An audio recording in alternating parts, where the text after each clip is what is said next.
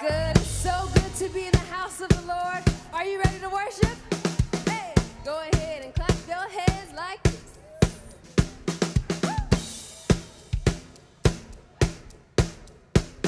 Lord, we ask you to have your way in this service tonight.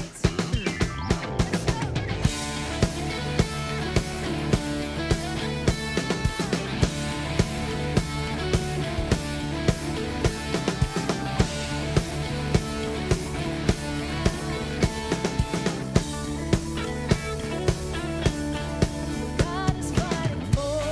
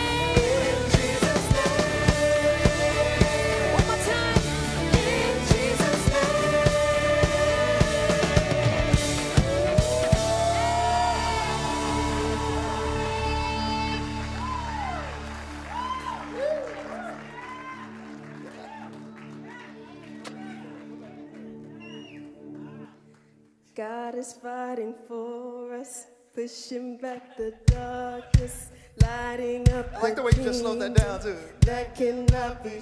Sing it with me. In the name of Jesus, enemies defeated, and we will shout it out. Shout it out.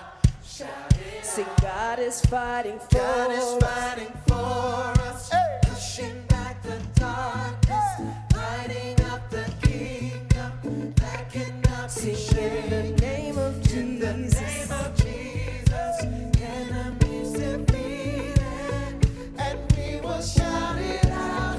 Shout it out. One more time, keep going. God is fighting for us, pushing back the darkness.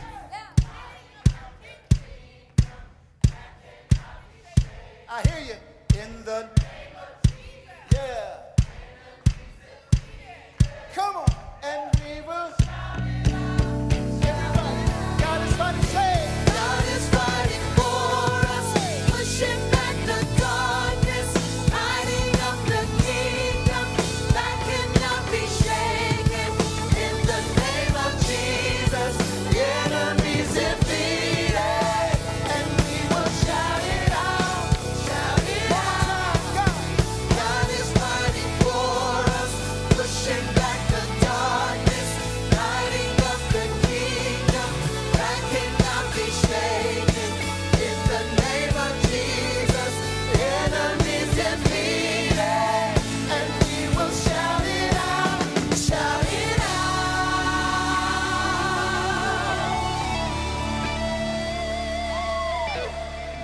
Woo! Yes, Lord. Yes, Lord. He's fighting for us. Thank you, Jesus. We're on the winning side. We worship you now. Yes, Lord. Hey. Thank you, Jesus. Yeah. On a hill in Israel, Yeah. mercy spoke for me. Mercy spoke for me. Oh, mercy spoke for me. It was on Golgotha's tree. His death brought liberty. His death brought liberty. His death brought liberty. Come on, let's sing it together.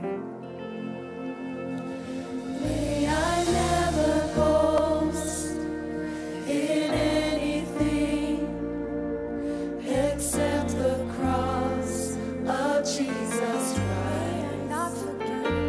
May I not forget the blood He shed. It is by His death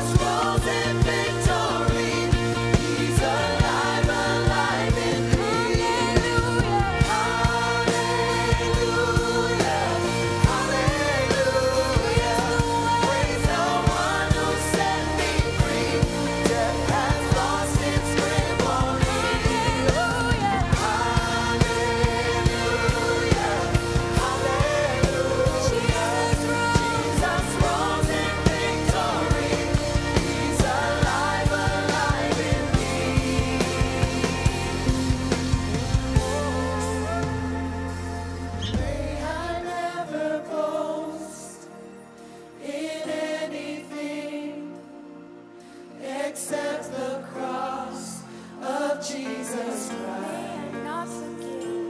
May I not forget the blood he shed. It is by his death I am alive. Because of Christ, I am alive.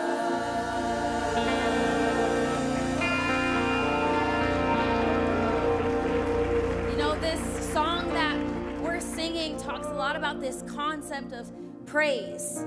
Praise the one who set me free. Hallelujah, which means praise his name, praise the Lord. And this next song that we're going to sing is his praise will ever be on my lips, which basically means I get to choose to praise God with the words that come out of my mouth.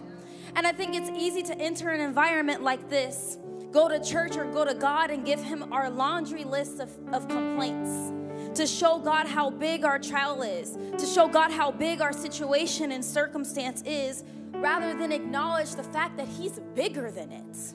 And it made me think of Acts chapter 16. Paul in the Bible found himself in a situation where he was on his way to pray, and there was a girl following him. She was demon possessed. Paul got fed up, and he told that demon to flee, and it did. But this girl was a fortune teller, and her owners made money off of her. So they got mad, and they beat up Paul and Silas. They threw them into the jail. And Paul and Silas had every reason to complain. God, I was just trying to do your work. Why is my life like this? Why did you put me in this cold jail? Why did you put these chains around my feet when I was just trying to do your work? But rather than complain, the Bible says Paul and Silas began to sing. Paul and Silas began to pray. And the moment that happened, a miracle took place. But not just for them, for every single person that was in that jail. What am I saying? Praise and thanksgiving is the key to the miracle that you're asking for in your life. So yeah, I got a reason to complain. Yeah, I got a laundry list of things to complain. But I can also sit and say, God, thank you for waking me up this morning. God, thank you for putting breath in my lungs. God, thank you for the fact that I could be here on a Wednesday night and lift up my hands and praise and worship you freely. God, thank you. So you might be in here and you need a miracle in your life. This is our miracle moment. We believe not only when 2 or 3 are gathered, God is there in the midst, but where God is, a miracle can take place. For you. So if that's you, for a second, with every eye closed, would you raise your hand in the air if you're in need of a miracle in your life? You need God to move on your behalf. Holy Spirit, Father, you see every single hand that is raised in this place. God, you see every single person that's raising their hands online or at their house, Lord God. And we believe that your presence is with us. It's among us. It's around us. It's upon us, Lord God. And so we pray right now for every single situation that people are going through, God. I pray that you begin to intervene. I pray that your kairos begins to intervene. A divine intervention happens for every single person in this place. But God, as we're in the middle of our trial, as we're in the middle of our circumstance, would you help us have a perspective of praise, a perspective of thanksgiving, that though my life isn't how I want it to be, you are with me in it, and because of that, it's good. So we lift up our needs, our wants, and our worries to you, and we ask for you to have your way. We love you, and your praise will ever be on our lips. In Jesus' name, amen. Let's continue to worship.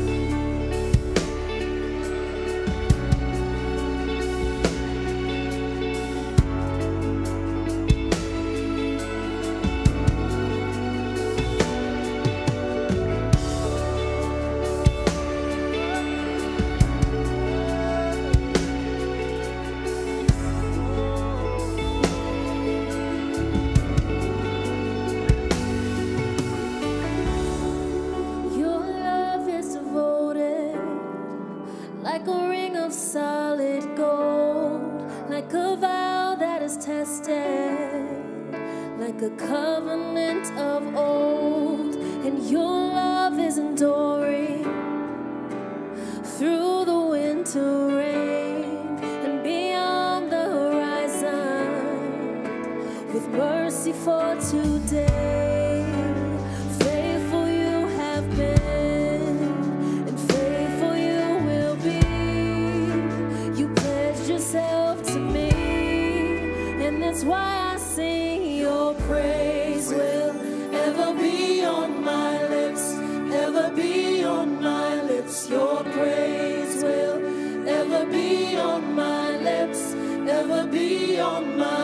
lips. Your praise will ever be on my lips, ever be on my lips. Your praise will ever be on my lips, ever be on my lips. Oh, we lift up praise, Jesus, ever, ever, yeah. Oh, yeah. You deserve our praise. You're worthy of it all.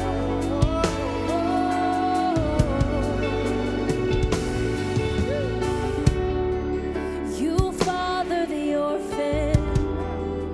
Your kindness makes us whole, and you shoulder our weakness, and your strength becomes our hold. Now you're making me like you, clothing me in white, bringing beauty for ashes.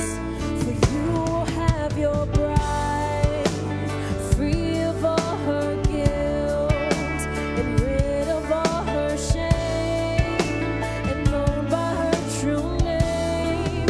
And that's why I sing your praise will ever be on my lips, ever be on my lips. Your praise will ever be on my lips, ever be on my lips. Your praise will ever be on my lips, ever be on my lips. Your praise will ever be on my lips, ever be on my lips. You will be praised, you will be praised.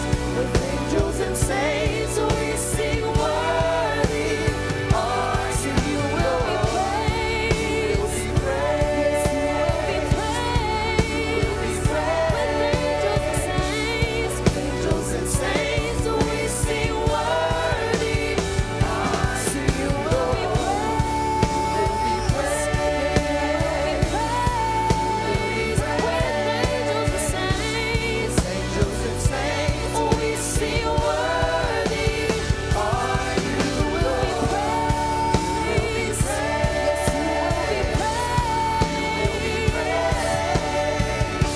with angels and saints we sing worthy are you, Lord. And that's why I sing your praise will ever be on my lips, ever be on my lips. Your praise will ever be on my lips, ever be on my lips.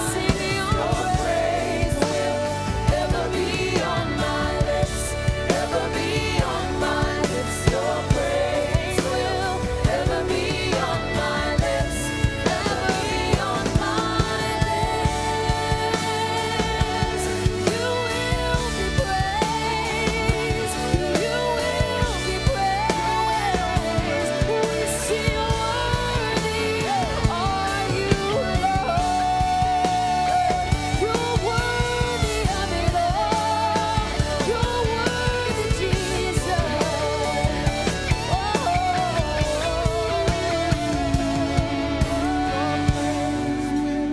Never be on my lips, never be on my lips. Your praise will ever be on my lips, ever be on my lips. Your praise will ever be on my lips. Your praise will ever be on my lips. Yeah.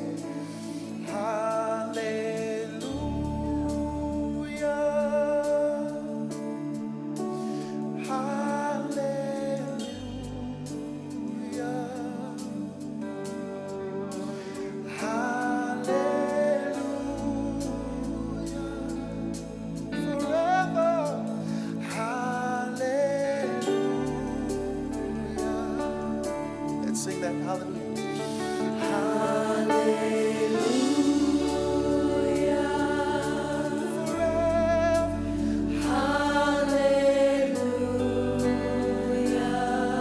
Your praise will hallelujah.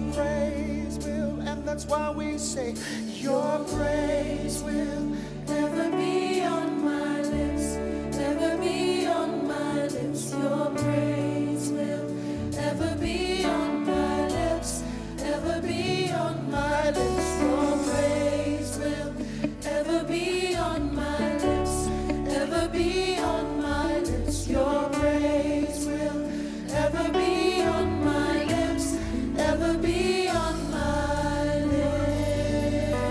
God, your praise will forever be on our lips. Tonight we choose to come to you not simply to tell you what we need or what our life looks like, but we pause and thank you.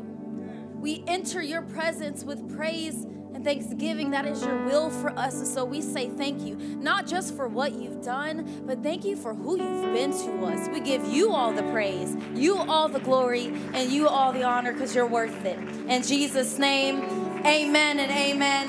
Can we give God some praise just one more time? It's good to be in the house of God on a Wednesday night. Are y'all glad to be here? Man, God is so good. Hey, before you take a seat, turn to somebody next to you. Say hello. Introduce yourself. If you're watching online, we'd love to know where our ALFC family is tuning in online. So go ahead, put it in the chat. We're so glad you chose to join us on this Wednesday night. It's going to be so good. And if it is your first time here, we want to say welcome. Welcome to the family. After church, you can go to our welcome counter to the right or to the left of you, and we'd love to give you a gift and just say thank you for joining us tonight. So can we give a hand clap to all of our first-time guests tonight? So grateful that you're here. Hey, we just have one announcement. This upcoming Saturday, we have what is called Family to Family, and we're trying to feed up to 3,000 families with a Thanksgiving dinner. And so we need some help, some volunteers. We would love to have you join us. So if you'd like to volunteer this Saturday, join the family and really see God change and transform lives through us giving and serving, all you have to do is head to alfc.faith, go to the events tab, and you'll be able to serve there, sign up to serve. We can't wait to see you guys this Saturday and see all that God does through this church on Saturday morning. So would you go ahead and prepare your hearts right now for our generosity moment?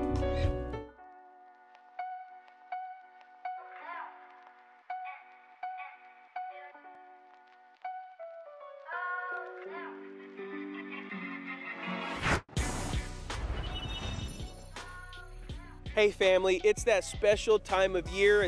Right now it's our generosity moment, but we always like to, as we go into the fall season and the Christmas season, we do something special as a church, and we've done it for years. It's what we call our Family to Family. It's where we become the hands and feet to Jesus to those in need.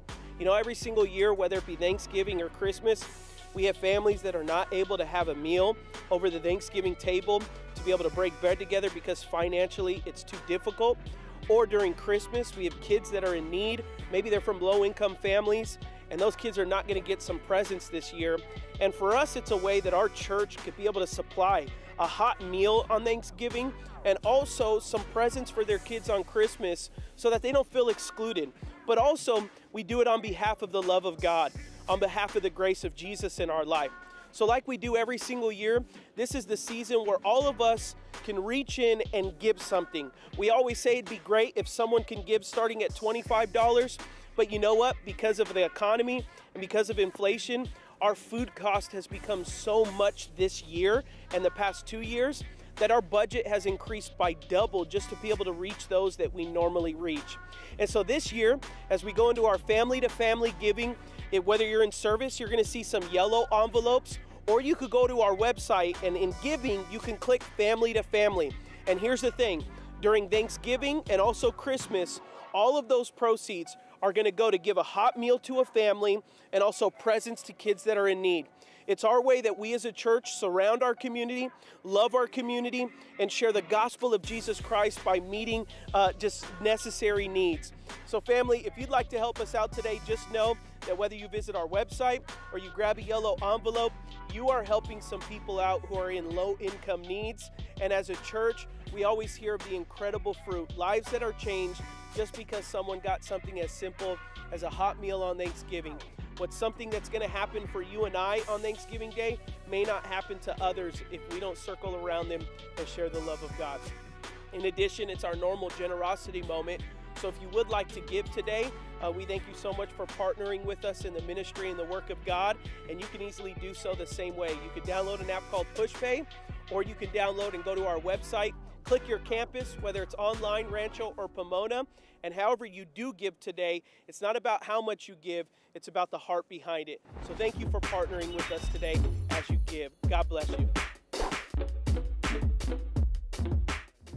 We're always so proud of our congregation, how generous we are, especially around the holidays.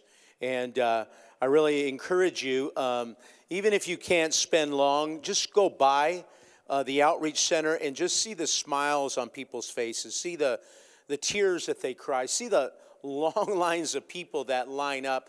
Just kind of during this month that we've been preaching on Thanksgiving, it just allows us to be really, really thankful that we don't have to be in that line. I don't know if that makes sense. And that if you're in the line, that's okay. But you know what? We're just grateful, and be a great way for you to connect, especially with young people, because our young people have lived in comfortability, and it's a great way to begin to shape and mold their heart when you begin to tell them, we are helping to feed people at Thanksgiving, so you're going to work side by side with me, and you're going to put your little hand on that box, and we're going to put it in the car together, and you're going to wave, God bless you, happy Thanksgiving. It'll just be monumental in their heart, and that's what it's really all about. Well, and again, I brought it somewhere. We have mine and Cindy's gift. Yes, mine and Cindy's gift for the Thanksgiving, because we wanted to make sure that we gave toward that. So she sent me here with her gift. She's on a mission today, one of those days where women are cleaning out the garage. She cannot be disturbed. I keep 100 feet away from her. Do you need some water? Okay, I'm going to church. God bless you. So she's doing a great job in doing that. But our friend is with us tonight, and he's more than a friend. He's a hero. He's a matriarch to us. He's a board member. He's a counselor. And these are not just flippant, dramatic words of how he shaped and impacted the life, the vision, and the history of Abundant Living Family Church. I've never said this, but it was somewhere, we're 28 years old. We probably were not more than 4 years old, somewhere around maybe 24 years ago. I knew there would be a ceiling on my leadership based upon the experience that I had come from. Down deep in here, I felt that God wanted to do something bigger in the church expression of how he wanted to build abundant living. And I knew the people that I surrounded myself with would make the vast difference. If I only hung around the people that I had been with that make me comfortable, where I'd come from, then I would probably mimic and mirror that. But if I sensed that God wanted something different, I would have to swim in bigger waters with bigger fish. And that's when God led us to come to the first time in Glendora to hear. Now, I had already listened to John Maxwell, so I was a big leadership fan of John Maxwell. But John had moved on from being a pastor, and his stuff's great. He speaks to the business world. But I wanted to hear from a pastor talk to me about leadership and the difficulties that a pastor goes through, and visitors and discipleship and salvations and growing a staff. And Pastor Gerald just hit that spot. And like a puppy dog, I've never lost his leg, loved on him, followed him wherever he's gone. And he's just been a great friend. We've adopted him as one of our quote-unquote advisors and counselors. And you're going to be blessed. He comes twice a year, and we're always grateful to do that. But he's an amazing writer, and he wrote this book, which I really want everyone to get. So there's just a limited amount tonight. And we'll sell out of them tonight, and then we can order them. He said they'll ship them out tomorrow. It's an amazing book about what's going on today. It's called Tough Times. Really dealing with how to survive, how to overcome, and have a mentality. In Hebrews 11th chapter, everybody in the Hall of Faith went through tough times. And if you want your faith to triumph, you're going to have to learn how to push through tough times. there's 7 chapters here that deal with tough places, tough times, tough odds, tough jobs, tough principles, tough but tender. But this one that I've heard a little bit of him preach on, which we have about 900 people once a week that log on to our prayer service on Friday night. This one's called Tough Prayers. And we've heard him talk a little bit about this. The prayer warriors, especially you 900, this would be a book just to get, just for that chapter on tough prayers. So I just want to encourage you tonight. If you want to know oftentimes who the person is, read their books. You really want to be mentored, and you can't be mentored by going to lunch or having coffee with them. Let the book mentor him. His heart is in this book, and you will extremely be blessed. But I'm going to ask that you stand on your feet and welcome our pastor friend, Gerald Brooks, as he preaches the gospel to you now. Make sure you make mention of it. Thank you. Heavenly Father, thank you, Lord, for this opportunity to be here. Lord, I'm dependent on you because I don't know the people in this room. I don't know anything about the people in this room, but you know everything about the people in this room. And Lord, right now, I pray that you would minister according to your knowledge and insight, not according to mine. You know the uniquenesses, you know the trials, you know the tribulations, you know the great times, you know the times that are joyous to them, but you know right where they're at. So today, Lord, I ask that you would speak to them, minister to them, but above all, when it's all said and done, help us to be more like Jesus than ever before. That is our prayer in the mighty and precious name of Jesus. And we all agree together saying, Amen. Well, you can be seated. Before I jump into the lesson, it's something that I just want to say. You folks don't know me, but anyone who does knows I get to speak at the greatest churches, and most everyone that someone would consider pretty dynamic, they're friends of mine. And it's important for me to say how much I love Diego and how much I believe in Adam and Nathan. Now, I want to give a caveat to that, and the caveat is this. A lot of people like you when they're in front of you. They're your friend when they are right there. But you need to understand something. I believe in Diego, Adam, and Nathan, not when I'm here, but when I'm not here. I value them. I value their ministry. And I just say that to you because for anyone who wants to search me, I will say that my voice is a voice that you need to hear. That family is doing a great job. This evening, I want to take a few moments and I want to talk to you about it's the end of the world as we know it. It's the end of the world as we know it. In Revelation chapter 5, verse 1, it says, "And I saw in the right hand of him that sat on the throne a scroll written within, and on the backside sealed with 7 seals. And I saw a strong angel proclaiming with a loud voice, 'Who is worthy to open the scroll and to loose the seals thereof?' No man in heaven, nor in earth, neither under the earth, was able to open the scroll, neither to look thereon. And I wept much, because no man was found worthy to open and to read the scroll, neither to look thereon." If you study Matthew, Mark, Luke, and John, you will find that our Lord and Savior, Jesus Christ, said 3 things would happen before this world ended. 3 things. The first thing he mentioned was in Luke chapter 18 and verse 8. He says, as this world begins to end, there's going to be more problems and less faith. More problems and less faith. Because it says in there, when the Son of Man returns, will he find faith on this earth? Now, I have to be honest with you, that verse bothered me because I saw it as impossible. How in the world could we even raise the question that if Jesus came back, that he wouldn't find faith on this earth? I mean, just think of all the churches that you drive by to get to this one.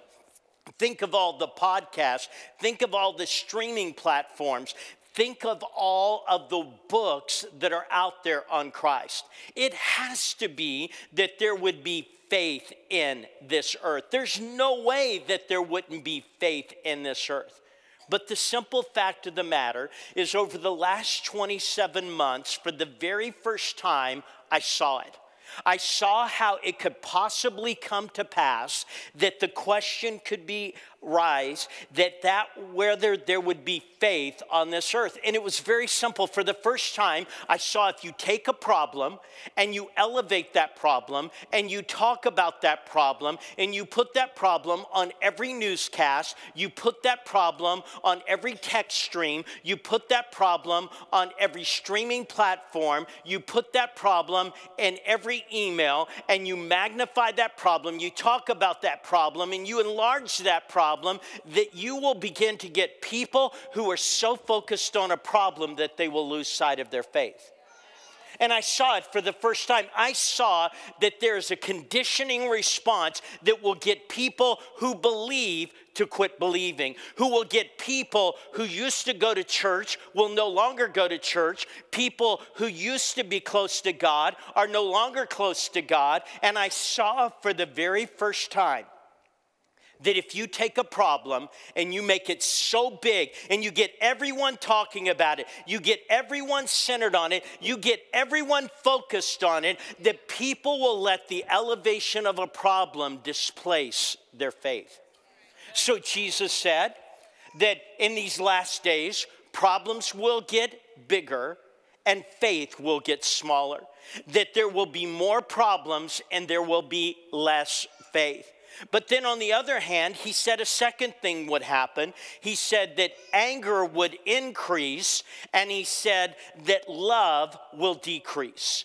Anger will increase and love will decrease. He says in Matthew 24 and verse 12, he says that the love of many will begin to grow cold. He says people that used to love will no longer love. People who used to be kind will no longer be kind. People who used to help will no longer help. People who used to serve will no longer serve. He said people that used to be the ones that would give to a Thanksgiving opportunity, they'll no longer give to that. And he said what will happen is anger will increase and love will decrease. And right now in our society, we're seeing it. See, I've done what I do at my church for 40 years. I stand at the back door of my church. And if you went back 15 years ago, something changed. See, 15 years ago, if I had someone visit our church, I would stand at the back. They'd come by and they'd say, hey, Pastor, we're visiting today. We'd just like to take a few moments to talk to you. And do you know what they would do? They would ask me about our tenets of faith. Do we believe that Jesus is the Son of God? Do we believe in the virgin birth? Do we believe in the Holy Spirit? Do we believe in the inerrancy of the Word of God? Do we believe? And they would ask me. In 15 years, not one person has asked me about our tenets of faith. You know what they've asked me about? They've asked me about my opinions. What do you think about this? What do you feel about this? And what are you saying about this? And what are you saying about that? And then one day I was driving home and it finally hit me what was going on. That if I would be mad at what people were mad at, they would come to my church. But if I wouldn't be mad at what they're mad at, they wouldn't come to my church. And if I would be as mad as they are at what they're mad about, they would come to our church. But if they could find another church that would be mad about that, they were going to be out the doors. And I saw for the first time, it was no longer based on any kind of loving relationship. It was now based on anger. It was now based on us being mad. And one of the saddest things is that church has become a center of mad instead of love. And people sit there and they say, hey, if you'll be mad at this, if you'll speak at this, if you'll say this, then I'll come. So Jesus said, as this world begins to end, you will see three things happen. The first one is problems are going to increase and faith is going to decrease. The third one is that you are, or the second one is, you are going to see anger increase and you're going to see love decrease. But the third one, in Matthew 24 and verse 7, he says that there will be more tragedies and less hope. That you'll turn on the TV and you'll ask yourself, how many more school shootings can we live through? How can this keep happening? How many more famines can there be? How many more brutal conflicts can occur over the world? And he said that you'll start noticing tragedy after tragedy after tragedy. And then he said what will happen is people will lose hope. So he said 3 things are going to happen. Problems are going to increase. Faith is going to decrease. Anger is going to increase. And love is going to decrease. Tragedies are going to increase, and hope is going to decrease. Now, I don't know how it looks in Rancho Cucamonga, but at least in the Dallas, Texas area, if we're not on the road to the end of this world, we found the on-ramp to get there. Because all 3 of those things are happening at a level that I've never seen before. I've never seen before. In Revelation chapter 5, we are given this dramatic scene. This dramatic scene would look like someone down in Burbank and Hollywood had gotten together and storyboarded. It is so dramatic. It's one of the most dramatic passages in all of Scripture. You look at it and you think, my goodness, this is made for TV moment. But it's John, the last of the apostles. Everyone else has been martyred. Everyone else has been killed. He's the last one. And in Revelation chapter 5, he begins to see into heaven. And it says this in there. You've got this scene. And what you see is you see the throne room of God. And you see God seated on the throne. You see this gigantic throne room. You see God seated on the throne. But there's this aerial display going on. And it's just going on top. And it's going back and forth. And it's an angel beginning to fly. And this angel begins to ask a question. Who is worthy? Who is worthy? Who is worthy? And then simultaneously, the elders, those that have preceded us in faith, begin to take off their crown. It's all their natural achievements. And in heaven, none of your natural achievements mean anything. So they take them off and they begin to lay them at the foot of the throne, saying, God, we worship you. These are nothing in comparison. In the middle of that, worship is just exploding. But over to the side, John's watching this. And he's crying uncontrollably. He's in tears. He can't help himself. Tears are beginning to come out of him. He is crying and he cannot stop it. So what in the world is going on? What is it in this throne room that is creating this vivid moment? You see God as he's sitting there. You see the angel. You begin to see the elders. You hear the worship. You see John crying. What is it that's going on? Well, if you do what I do for a living, one of the things you know is that God doesn't repeat himself unless he's creating emphasis. And what you find in Revelation 5 is this, that 8 times in 9 verses, the scroll is mentioned. The scroll is mentioned. See, in that scene of God sitting on the throne, it's not like he's sort of all the way back. It's like he's on the edge of his seat, and in his right hand is the scroll. And he seems to be clutching it, and he seems to be reaching out. And so the elders are watching it. The angel is asking about it. The songs are declaring it. And it's all a question. The scroll.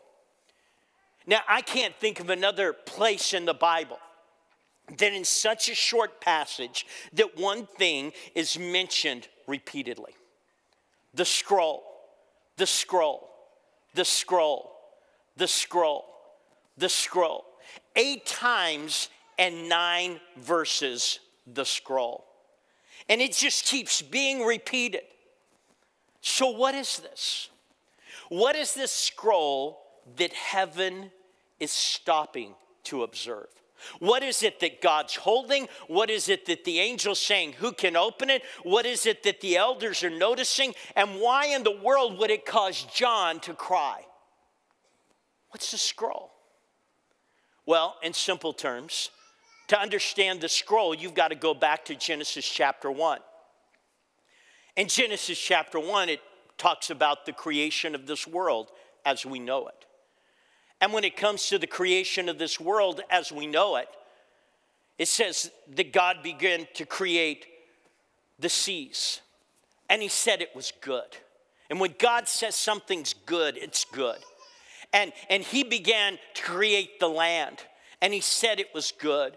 He began to create the birds, and he said it was good. He began to create the sea, and he said it was good. He began to create the morning and the evening, and it said that it was good. It goes through all these things. But all of those things are saying God created this world. And it was created good. There were no earthquakes, there were no famines, there were no wildfires, there were no oceans that got out, there were no floods. It was created good. It was in perfect order, in perfect balance, and it was perfect.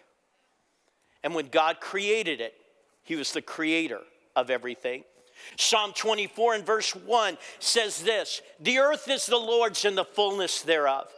1 Corinthians chapter 10 and verse 26 says, the earth is the Lord's and the fullness thereon. And see, what he's holding in his hand is what we would call, in our terminology, the title deed to the earth. He's holding the title deed. Now, some of you know what a title deed is. See, some of you have bought a home. And when you buy a home, you go into a closing office, and when you go into that closing office, here's what happens. They give you a set of documents to sign. But usually the last one that you sign is the title to the home. It says that you own it. Some of you have bought a car. When you go into the dealership, they take you into a back office and they try to upsell you. They try to give you all of these things. But usually they get down to signing the documents, and you're going to sign the title to that car. It means you own it. So what God did was he created this world, and when he created this world, he created it good, he created it perfect, and he had the title deed. This belongs to me. The earth is the Lord's and the fullness thereof. But see, in Genesis chapter 2, something happened. God created this perfect world, but then he said, I want somebody to share this world. And he took the dust of the ground and he began to breathe into it. And there became a living soul, Adam. And what happened in Genesis chapter 2 is this. He created Adam and he began to show him, and he said, you're going to have authority over everything in the sky, over all the birds. You're going to have authority over everything in the land. You're going to have authority over every creeping thing, anything that lives on it. You're going to have authority. Because in Genesis chapter 2, God owned it in Genesis chapter 1, but he rented it to man in Genesis chapter 2. He rented it to him. And he says, you're going to have total authority. See, some of you rent a home. If I drove down the street and I looked at your home compared to the home next, I couldn't tell whether you owned it or you rented it. I wouldn't know from looking out. Some of you have rented apartments. Well, when you walk into an apartment complex and you rent something, you rent it for a period of time. And what does that mean? For that period of time, even though you don't own it, it gets to be your home. For that period of time. And God began to rent it to Adam. And he says, you're going to have authority. You're going to have authority. But then God began to think, he said, Adam, this is too big a job for a man. It's too much to do, so I'm going to have to create a woman to get the work done. And then what he did was he began and he created Eve. He said, man, I can give you the job, but we got to get the job done. So we're going to bring a woman on this scene. And as a result of that, Adam and Eve. So God created this earth. It belongs to him. In Genesis chapter 2, he leased it to Adam and Eve. It's their home for whatever period of time. It's theirs. But as with every lease, there's a condition. And the particular condition was this. Adam, everything in this world is yours. It's all yours. You have authority over it except one thing. There's one tree. Don't mess with the one tree. Just think of it. Think of all the forest that you can see up in the mountains.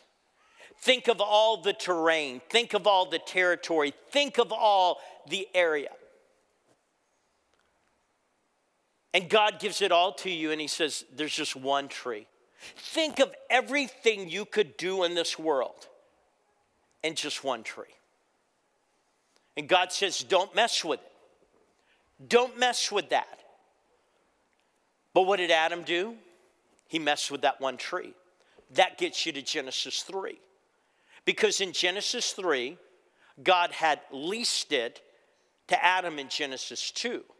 But in Genesis 3, he messed with the one tree. And what Adam did was he leased this world. He subleased it to the devil. Now, here's the thing. Those of you that may be in business, you walk into a place that has a whole lot of warehouse space and you lease that whole building. But then you find out, hey, you know what? I don't need it all, so I'm going to sublease it. Well, that's what Adam did.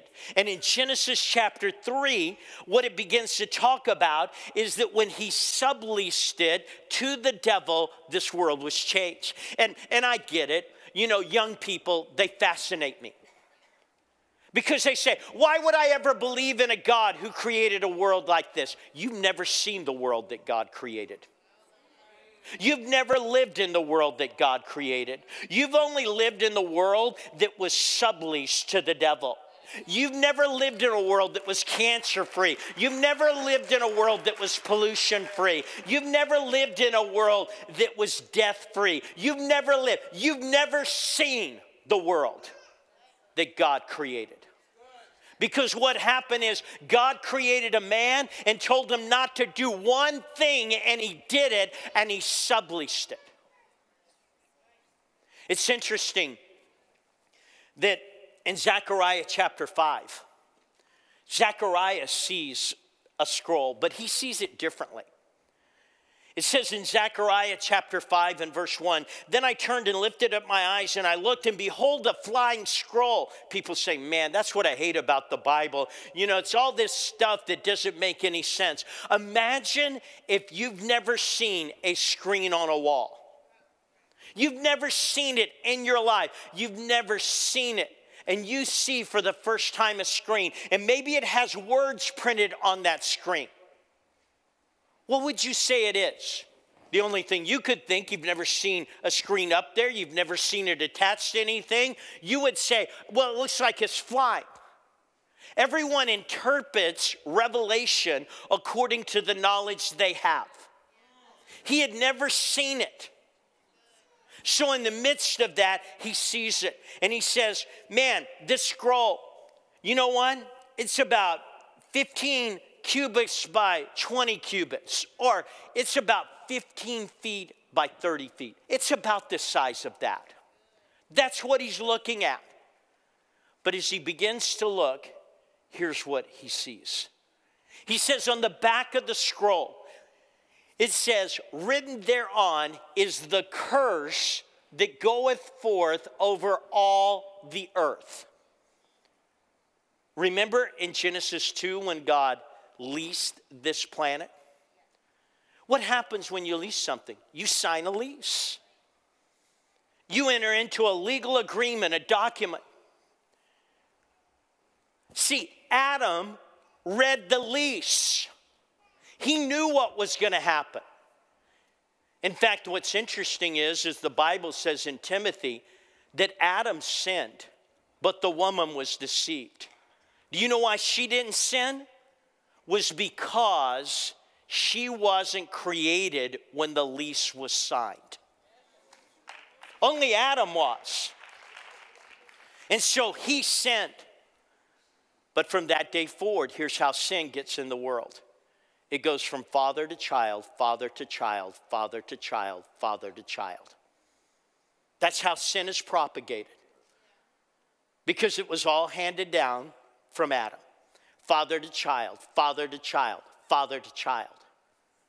So in the midst of that, we begin to see, and he sees this curse. In fact, if you study Genesis chapter 3, God says, after they sublease it, he makes this statement. He says, the curse is coming, and the curse that's coming is this.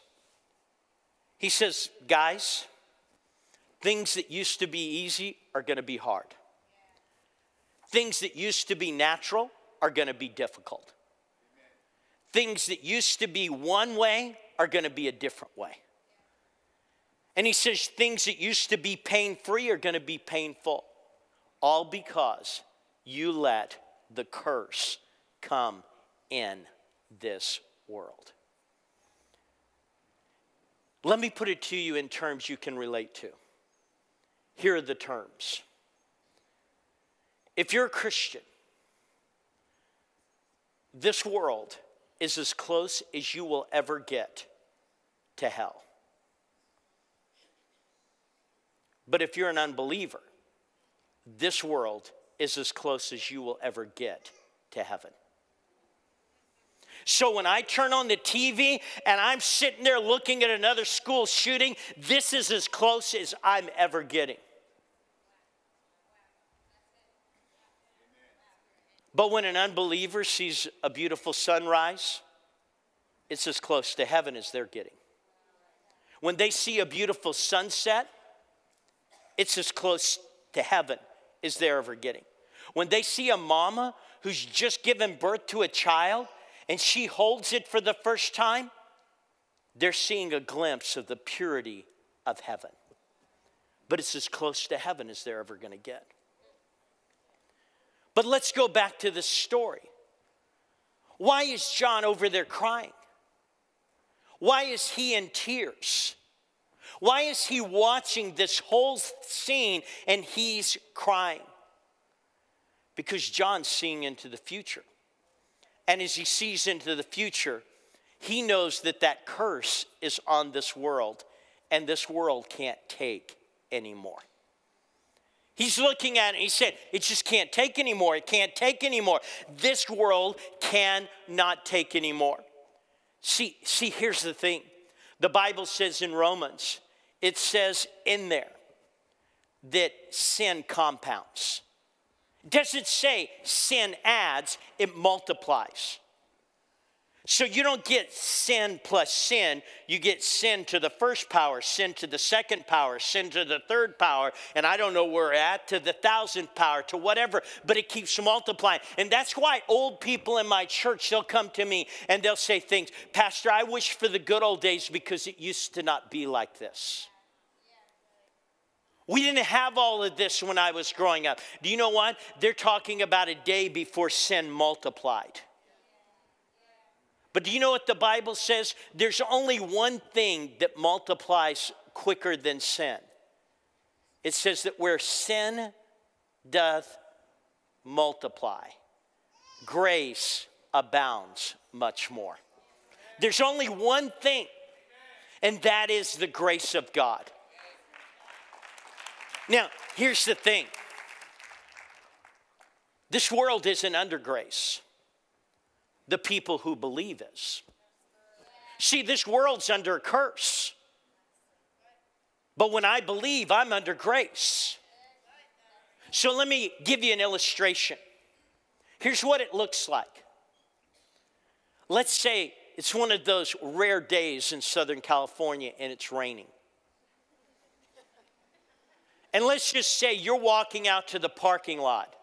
Do you know what? You can take your umbrella and you can open it up. And even though there's rain all around you, you're not getting wet. Why? Because you have an umbrella. Well, that umbrella is the grace of God. But let's say someone else is walking to the car and they're getting rained on, and you look at them, you know what? You can share your umbrella.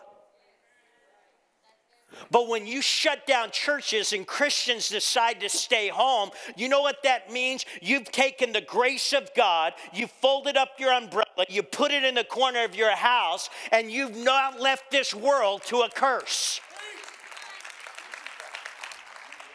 And we have too many Christians who decided to take their umbrella and fold it up.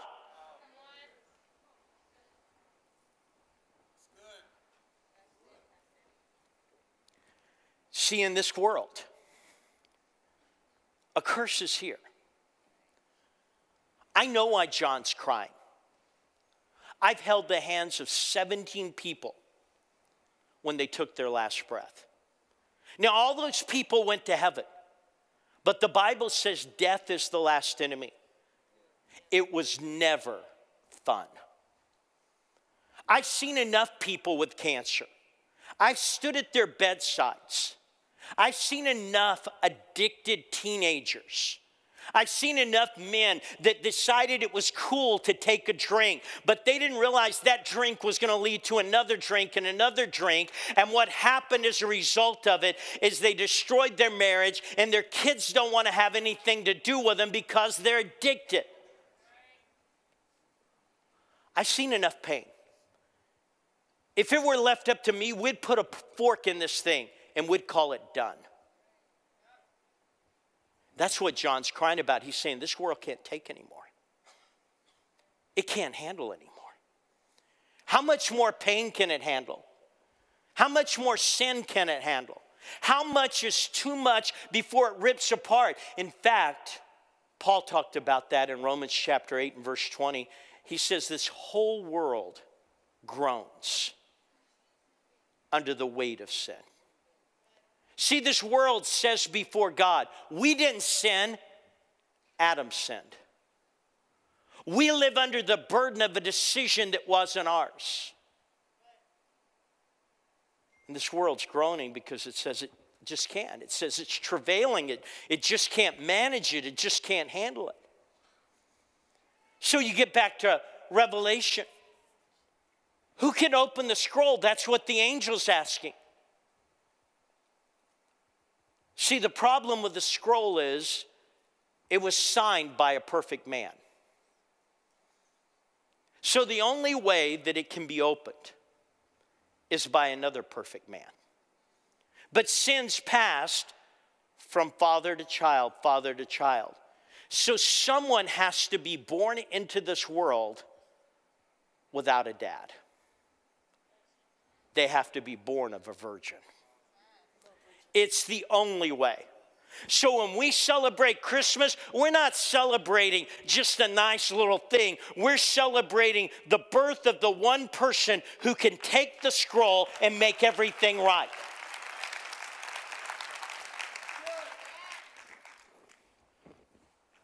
But let me be honest. Why does it matter that anyone in Rancho Cucamonga knows this? I mean, some of you know more Bible than you used to know. Yay, you. Why does it matter? I can't do anything about it. I can't take the scroll. I can't hurry it up. You can't hurry it up. Why does it matter? Why did God put a verse in the Bible, a passage, that tells us a possible outcome that is beyond our reach to create? So why? Is it just so we have more Bible knowledge? Hey, I've done enough church. I've pastored a long time. Why? I believe there are two reasons that God wants us to know this passage. There are two reasons. The first one is God wants us to know that the clock is ticking. Every lease is for a period of time.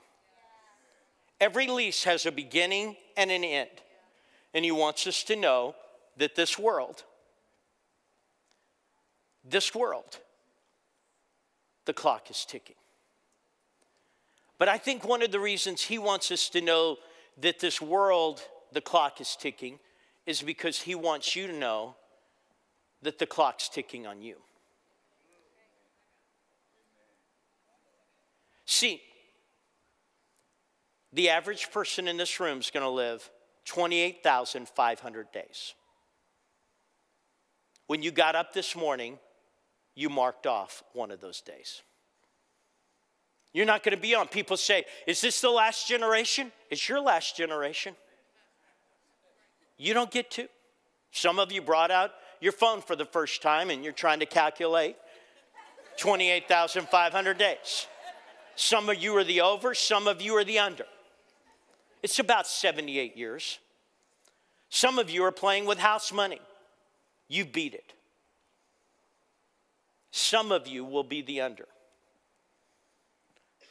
I wished I could take you back literally 43 years ago. 43 years ago, I'm a young minister, and I've been asked to speak at a small West Texas church. Now, if you've never been to West Texas and you've never been into their small communities, their churches are all the same. You walk into a West Texas church, one of their small ones, it's about 70 people.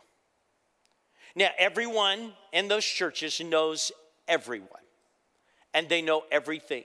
There are no secret prayer requests.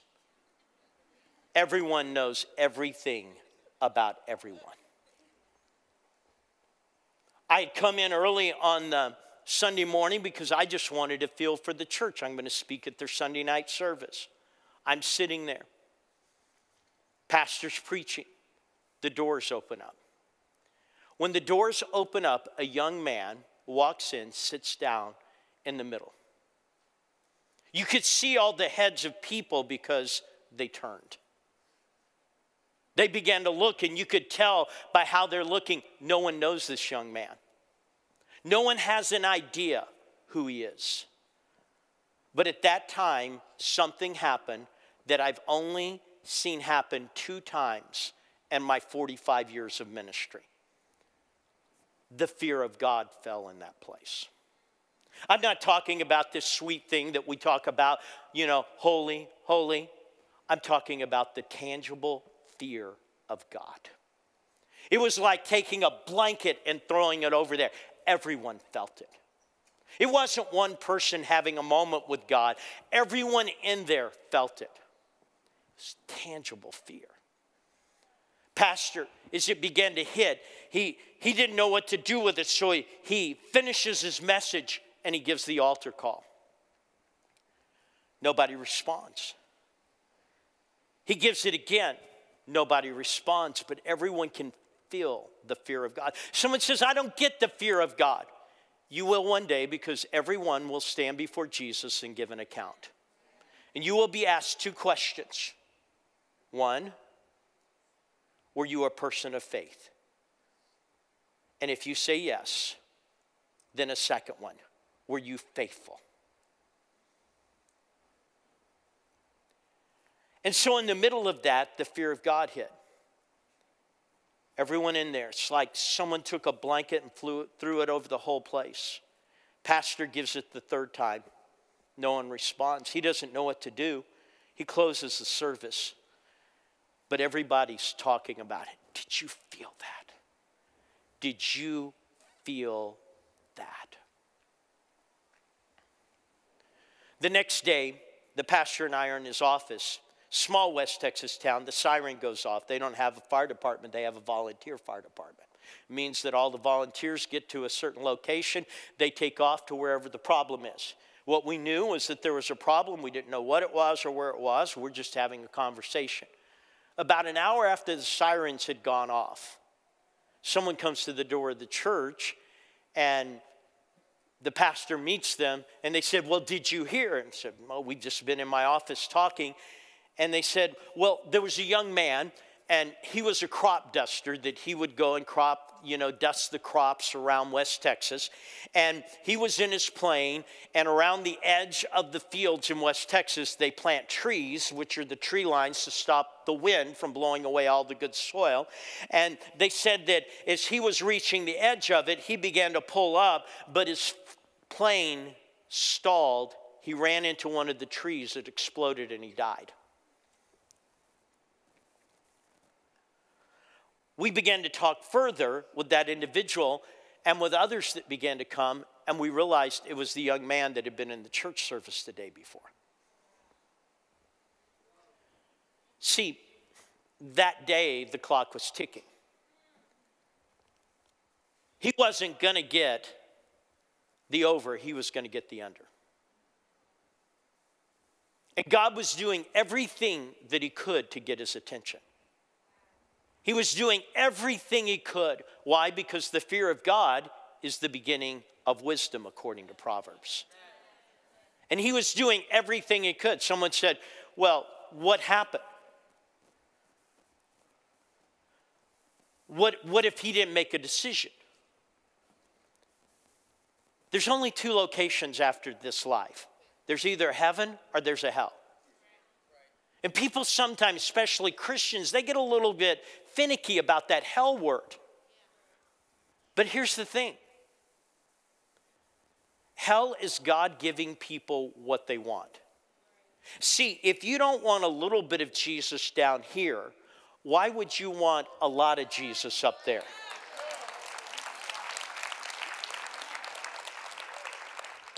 Why would you? If you don't want a little bit of, well, I don't want that name, I don't want that, I don't want this and everything. If you don't, do you understand that heaven is about a lot of Jesus? You're not going to heaven without a lot. And let me help some of the rest of you. Some of you say, well, I want to go to heaven to see my family. Heaven's not about seeing your family, it's about seeing Jesus.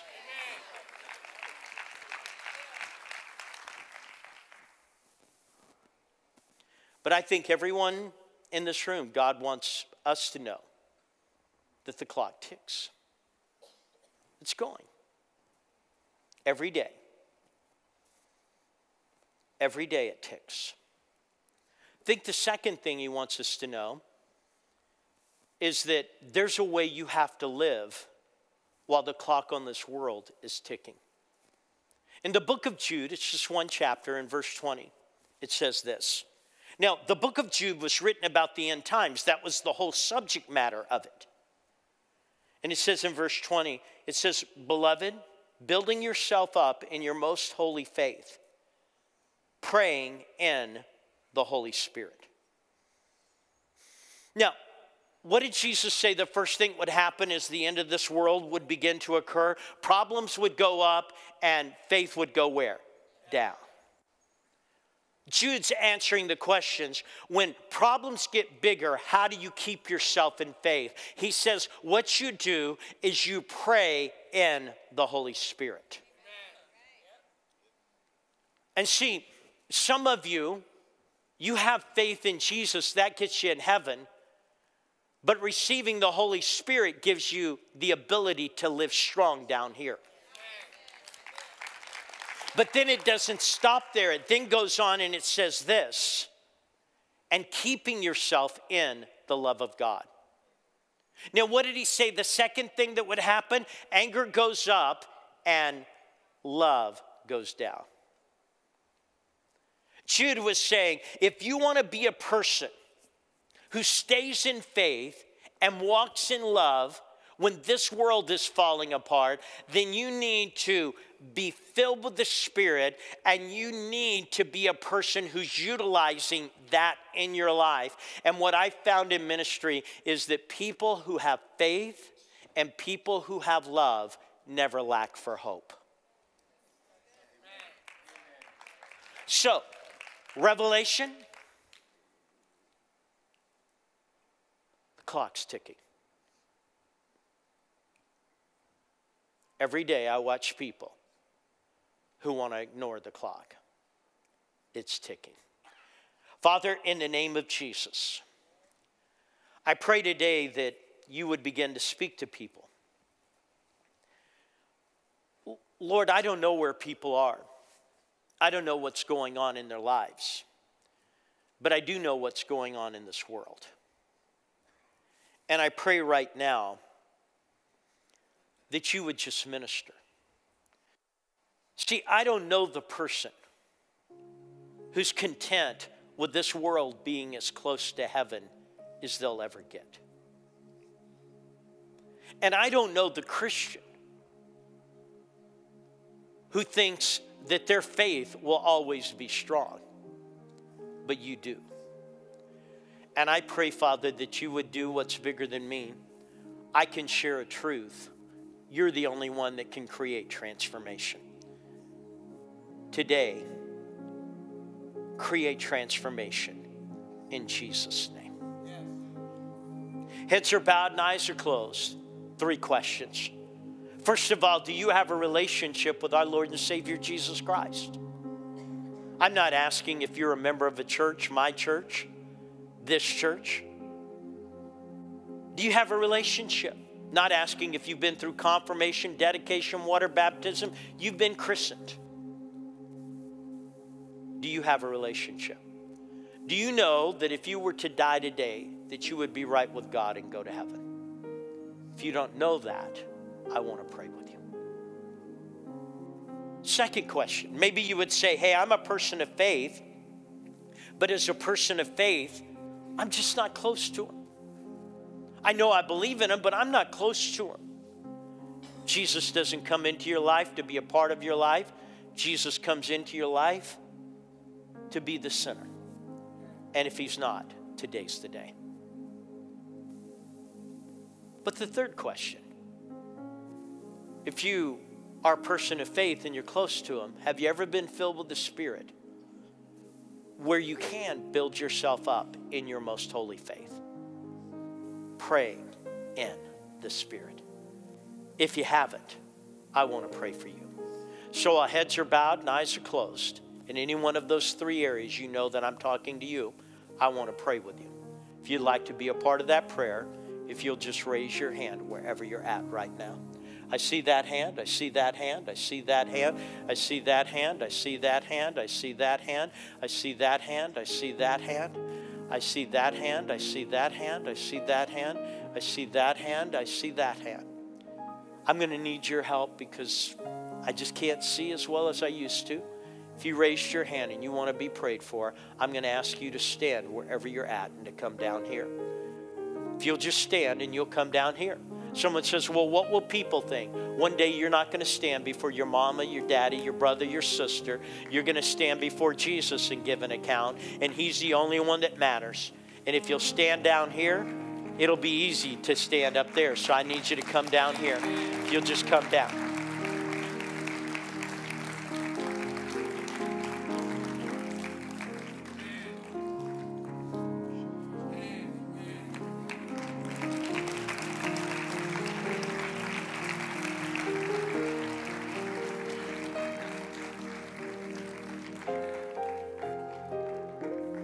If you didn't raise your hand and you meant to, now's the time. You come down here.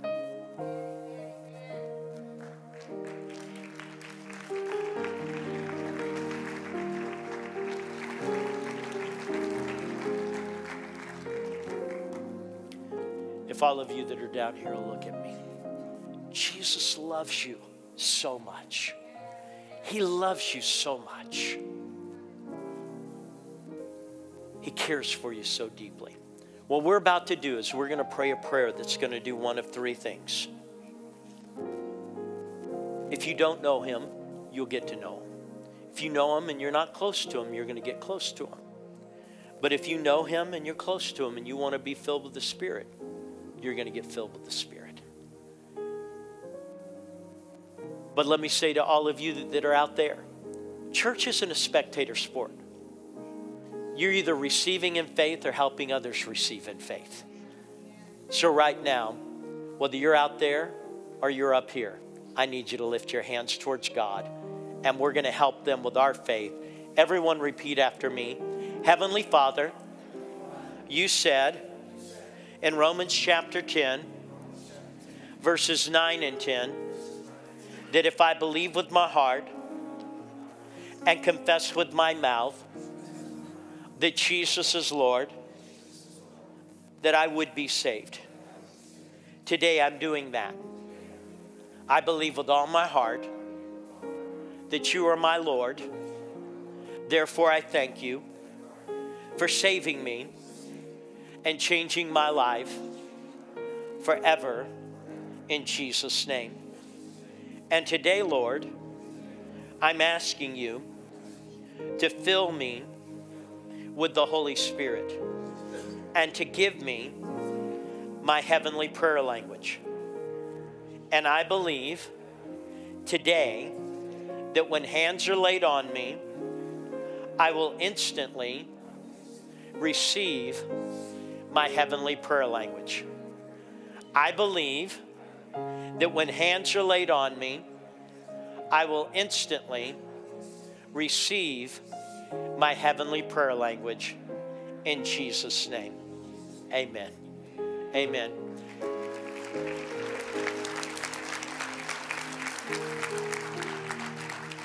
This young lady is going to tell you where to go next, but here's what I want to say to you.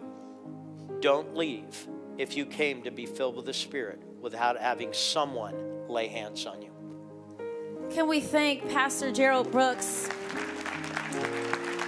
And can we just give it up for everybody who just gave their life to Jesus? This is one of the best decisions that you guys could ever make. Just a few things before our prayer team comes up. And if you do want to be filled with the Spirit, our prayer team would love to pray and lay hands over you. But if you said yes to Jesus, your best next step to take is head to this, grow.faith. Pastor Diego, we combined 2 of his books, put it into one. It's completely free, and we urge you to download it. And we want to issue you a 12-month challenge. As much as you can for the next 12 months, get to church. Your faith, your hope, and your love grows when you're surrounded by a body of believers. Amen? Hey, my mind was blown after this message. Like, I feel like I need to reread my whole Bible over again. So if you enjoy that, be sure to stop by the bookstore. Go ahead and purchase Pastor Gerald Brooks, his book. We have them available, and if we run out, we'll have some on Sunday. Again, our prayer team will be available in the front for if you want to receive the Holy Spirit. Will you guys stretch your hands forth as we close out this service? God, we thank you for this message that went forth. We thank you for our leadership. We thank you for our board members who can come and pour into us your word and teach us things that we didn't know. And we pray that as people get their hands laid on by our prayer team, that we experience your tangible presence, that people are filled with your Spirit, God, tangibly, externally would we see it. We love you. May this not stop here. Will we carry this back home to our families, to our workplace? We love you. We give you all the praise, glory, and honor. In Jesus' name, amen. We love you, church. We'll see you next week.